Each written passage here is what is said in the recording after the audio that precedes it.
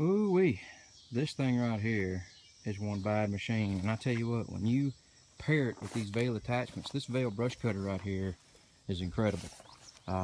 They say it'll cut up to a 10-inch tree, and I believe it.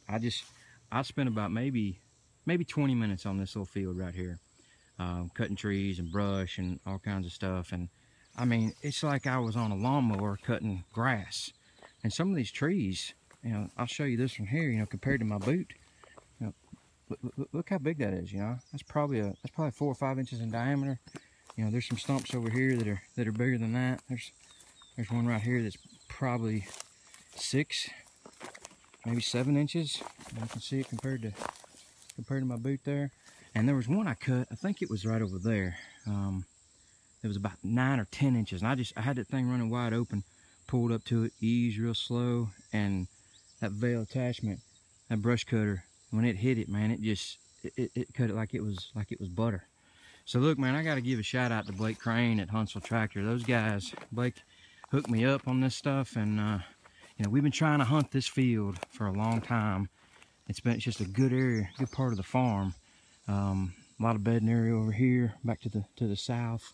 You know, that's northwest that way. So I think now we'll be able to get in here and really clean it up and plant a nice food plot in here. You know, that's kind of secluded in the area that they're already using, and it's just going to be awesome. So, you know, if you're looking for a piece of equipment to do some projects on your farm and really clean up very, very fast, man, go see Blake. Tell him you want one of those Vail brush cutters that Craig's got on his farm, and that you want to get hooked up on that. I mean, it's amazing how quick you can do something. If you try to get in here with a tractor and a chainsaw and do all this, man, it would take forever, and it would be a lot of work. We did this in literally 15-20 minutes, and it was done. So I'll come back in here and clean it up tomorrow and get the rest of this stuff out of here, and just, you know, put some finishing touches on it, get it ready to come in here with the tractor. And this fall is gonna be awesome. So really excited about it. Thanks a lot, Blake. Appreciate you hooking me up, and we'll get out of here and talk to you guys later.